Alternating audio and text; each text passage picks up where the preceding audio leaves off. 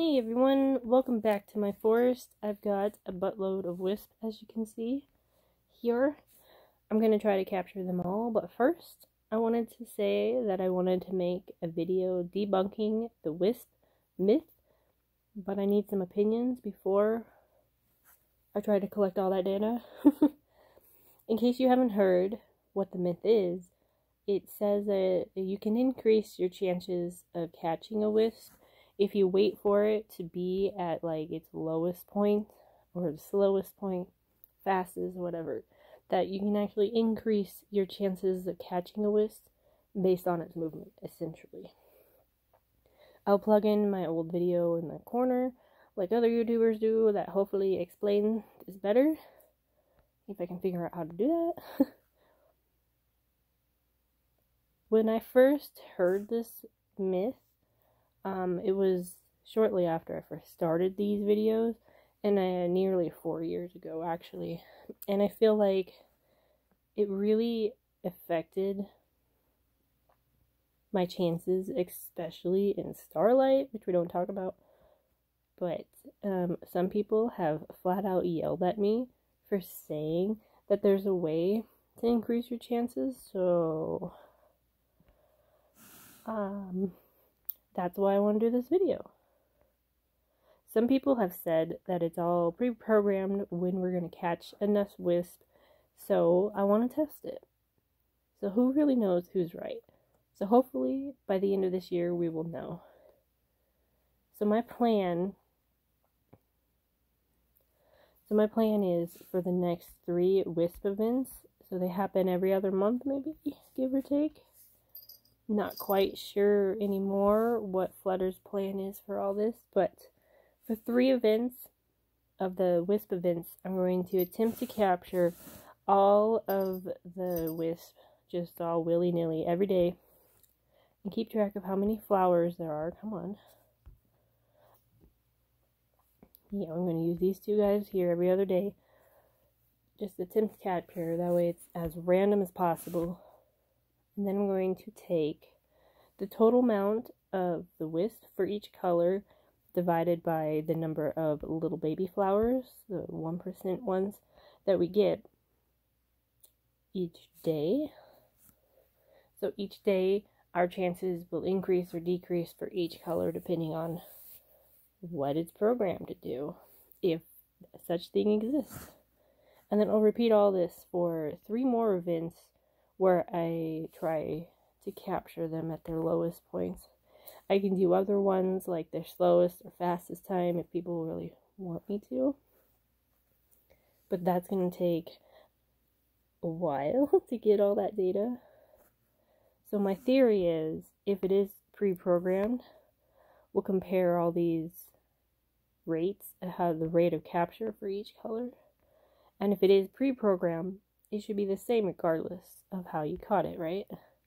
And then if it's not, one way is going to be more favorited than the other, in theory anyways, because the attempt to capture is going to be very random. Some of these guys are going to be all over their cycles, so it's going to be hard to do. So that's the plan. I could do it I'm going to do them every other event, so I could get more and more data with each time, because this is going to take a long time. As I said, the Flutter has events every other month. They don't have February's yet, so I don't know. They haven't had any lately because they've been really favoriting their gardening events. It's probably going to take some, but I'm not sure. So yeah, what are your thoughts about this plan? Do you see any problems? Do you think it's going to work?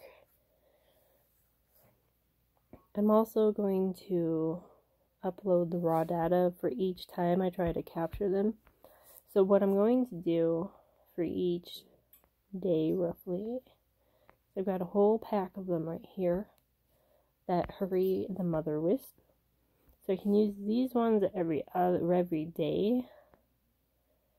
Just to I'll try to figure out a good time that works for me and with the game to do it at the same time each time. But that shouldn't really matter, I'm not sure. I'm also going to repeat everything that I said on a new game. So in theory, we'll have 2 sets of data with probably different catching rates, because I'm at like level 42,000 down here in my book, and a new one I think starts at 0. Maybe I'll see how far I can get it up for the next event, and then that way we have twice the amount of data to look at, and that's gonna be that's gonna be a lot of fun. Absolutely, wow, a lot of data that goes for that. But then I'm doing all this, so hopefully by next year we'll know for sure if it is possible to increase your chances of catching these guys.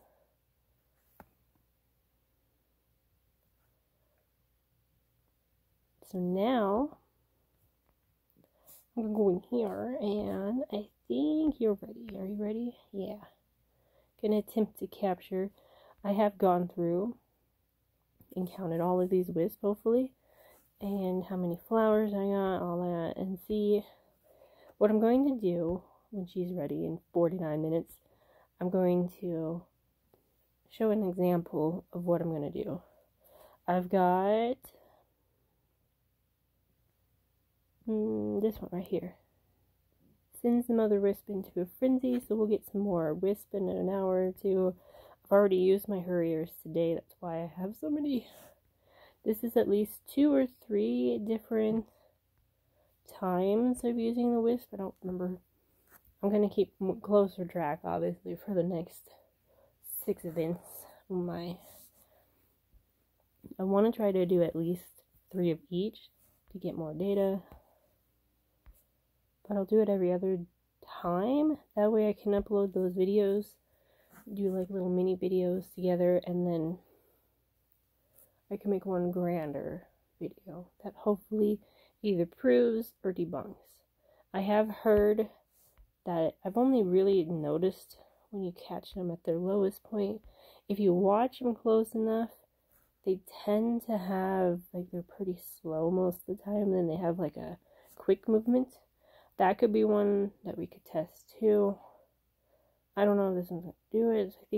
I think for blues, that's what it was. I'll have to like really sit down and analyze all these. Because even when I first started, I wasn't too worried about the blue or the greens. I wanted the gold ones, you know, the possible egg-laying ones. So yeah, I'm going to attempt to capture all these guys. And see, oh. I feel like that broke my game.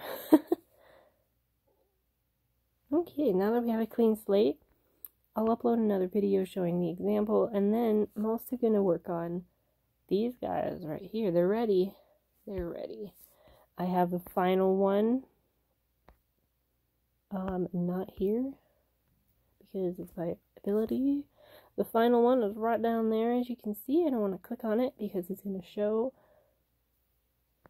what the ability is, and I want to keep it a surprise. So yeah, I'm going to go do those 2 videos, and then yeah, let me know what you think, and thanks for watching. I'll see you for the next video. Bye!